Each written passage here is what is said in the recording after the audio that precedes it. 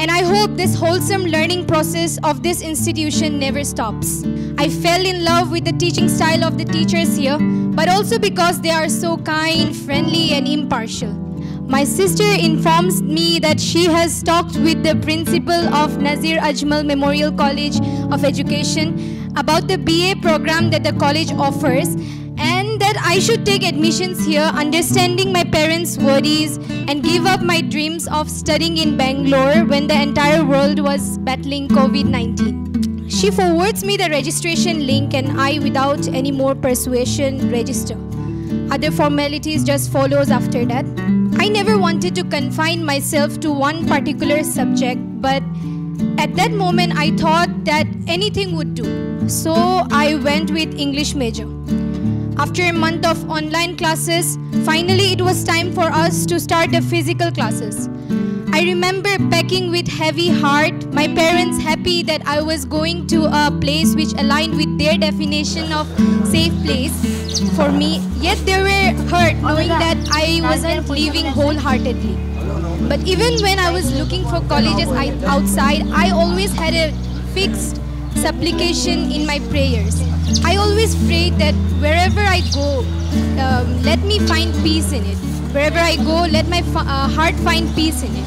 So little did I know that this supplication was going to be fulfilled in ways that I could never comprehend in the coming days. Fast forward to when our physical classes started, I was surprised, if not shocked, by the atmosphere that I just landed in. I had a preconceived notion after studying for 2 years during HS in another Ajmal institution that all my activities are now going to be controlled. That I will be forced to do something, restricted to do some other, etc. But surprisingly, I found myself under little to no pressure. The first change of heart was I finally started liking the subject that I chose for myself. I was blown away one day when our teacher in the class informed us that in literature, however and whatever you think, it is never wrong, provided you have justification for it. Suddenly hearing that, I felt so liberated.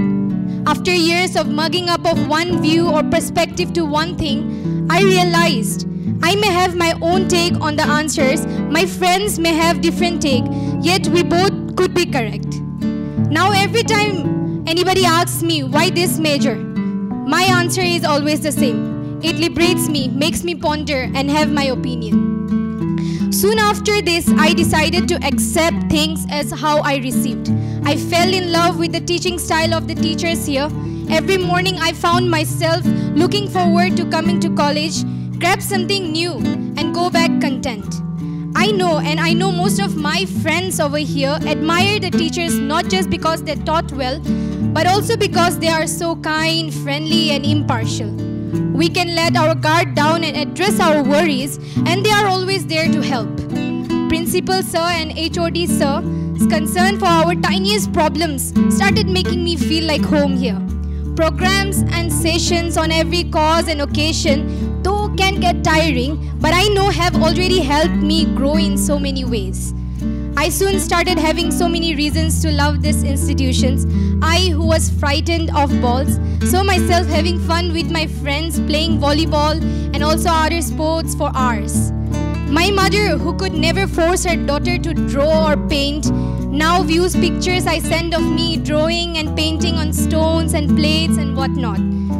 All these are part of our curriculum here, and I hope this wholesome learning process of this institution never stops. As I tried to put in my efforts in everything that I did, I was soon humbled by the results that followed. Now, when I look back to where I was 10 months ago, I am grateful to see how much I have progressed. And what is more exciting is that this is not the end. Friends and seniors here are also one of a kind. It is difficult to not laugh around them. As I shed light to my good experiences here, I'm not denying the dark moments that I had. Some days I do feel low, I do feel wronged, I do feel lonely. But in the end of the day, I try to embrace them as human emotions and start the next day anew. As there is 2 more years ahead of us here for our batch, 1 year for our seniors, and likewise our B.Ed seniors. I hope you and I will have a good time. Fall, but then stand back firm. Cry, but laugh more. Fail, but achieve more.